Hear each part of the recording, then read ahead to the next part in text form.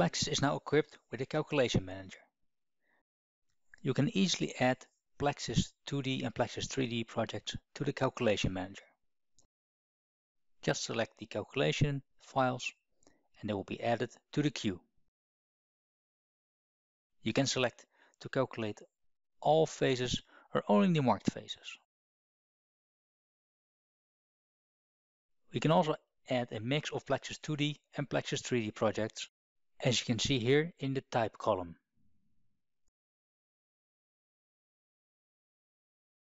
If you're not happy with the order of the PLAXIS calculations, you can easily reorder the PLAXIS files by drag and drop. When our queue is complete, we can just click the Run button and the PLAXIS calculations will start. The first PLAXIS project here is a PLAXIS 2D model that will be automatically started and calculated, and finally it will be saved. When that's done, the next PLAXIS project will start, in this case a PLAXIS 3D model, and also be loaded, calculated and saved. All calculations will continue until the queue is finished.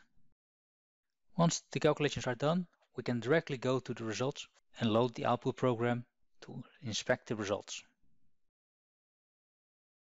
You can now set up a list of PLAXIS project files to be calculated and let them run sequentially. And when the calculation is done, you can directly check the input model or jump to the results in PLAXIS Output.